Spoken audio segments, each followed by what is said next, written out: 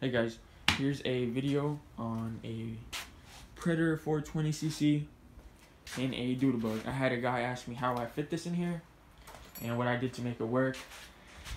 He said the stock 212 for him didn't fit and he had to chop a frame. And I'm guessing he used a monster motor frame because that's the only frame you have to chop to fit a 212. Now if it was a stock airbox stock, you might get away with it. I did on my last build. It was a purple build. You guys can check it out on my Instagram or Facebook.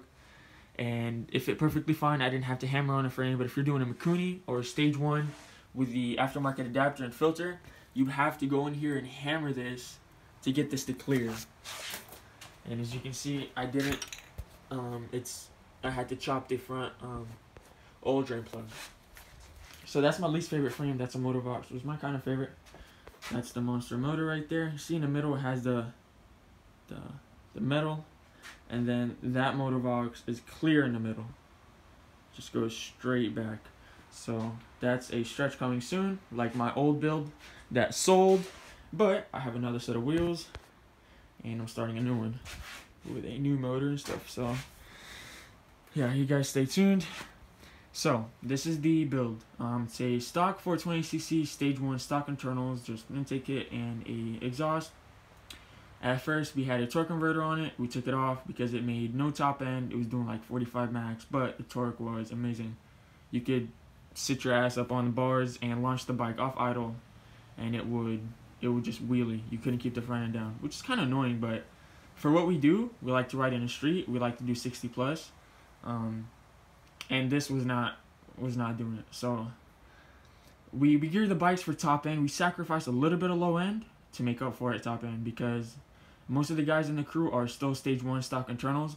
You can still have plenty of torque to get off the line if you're like a stage 2, because the stage 2 would rev more. But if you're not revving as much, you have to gear it for top end and sacrifice a little bit so the RPMs would help you up top. But if you're not really geared for top end and your motor's not revving, it's just not going to make the top end. So it's all in the gear ratio. If you're stage 2, it does help out a lot. So it had a torque converter on it. I switched it out. I used a torque converter plate with a jack shaft setup because I wasn't going to do the alignment again. And if you were to do a stock clutch on a 420cc, the motor would sit so far out to the right. It'll be like, it's right over the peg now. It's my least favorite motor to do. It's so much work. It's super heavy. I have stage 1 bikes that would dust this bike. It's super slow. It's not super slow, but for the work, the money, the cost of the motor and the work, it's just not worth it. If you were to ask me a stage 1 420 or stage 1 212 any day, throw some 18-pound springs in there, stock internal, that thing's doing 64. I guarantee you. You have to raise the tire height a little bit, throw some gear on it. You will sacrifice a little bit off the line, but it'll make up for it top end. So it's all in your gear, it's all in your RPM, and it's all on the tire height. So the build on this was stage 1, blah blah blah, and the thing you have to change. Sorry, I rambled a lot. I didn't get to the point, but the thing you have to change is you need a 8x10. 3/16 steel plate. You have to chop the roller wheel, the chain roller, and you have to chop the fender bender, the fucking tube that holds the rear fender on. Basically, that's it. It's a non-hardened steel I got off eBay. I pay like $15 for it. Just line it up. I recommend a torque converter, the torque converter plate with this jack shaft setup, because if you were to do a stock clutch straight chain from here to the back, the motor's gonna sit so far out to the right, and it's already sitting out so far to the right with a torque converter plate jack shaft setup. So you don't see people doing this much. A couple people have done it. It's just what I came up with because I didn't want to have the motor out so far to the left to the right, and it would just throw off the balance. So it's pretty simple, really. There's nothing hard about it. It's just a lot of labor. It takes a lot of time. It's kind of annoying because the motor's so heavy. You got to take off your gas tank. You got to get another gas tank. This is a Tecumseh gas tank, 3.5 horse Edger gas tank.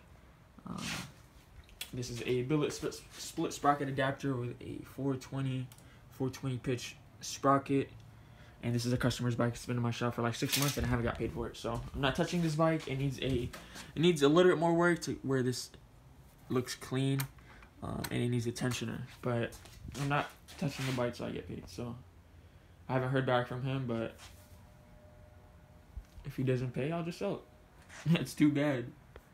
Here's a little hydro conversion, and I hate these fucking things. They're like $60 from Go Power Sports, and I had 3 people in my crew.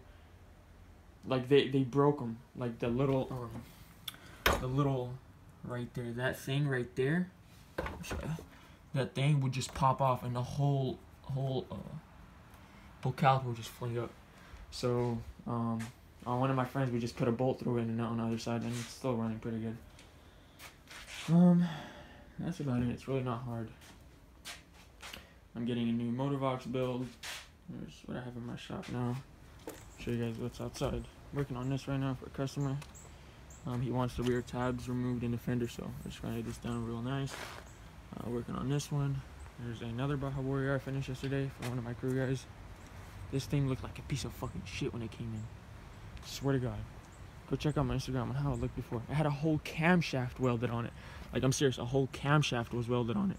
So I took that thing off, grinded it down, welded. Some nice, these things from Walmart. They work amazing. The grips are crazy nice. So yeah, it's a fucking mess, but we gotta work, you dig? So yeah, I hope this helped. I promise I'll make the video today. And if you have any more questions, let me know. See you.